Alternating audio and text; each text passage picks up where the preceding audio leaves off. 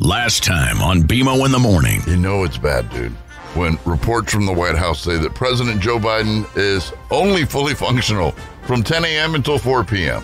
So it's basically me after a busy day. This according to the Washington Post. So that's why the debate was at 7 o'clock. Yeah. Okay. That makes sense. Yeah, totally. Then again, we're not much different. We're only coherent from like 6 until maybe noon. It's true, but I'm not the leader of the free world.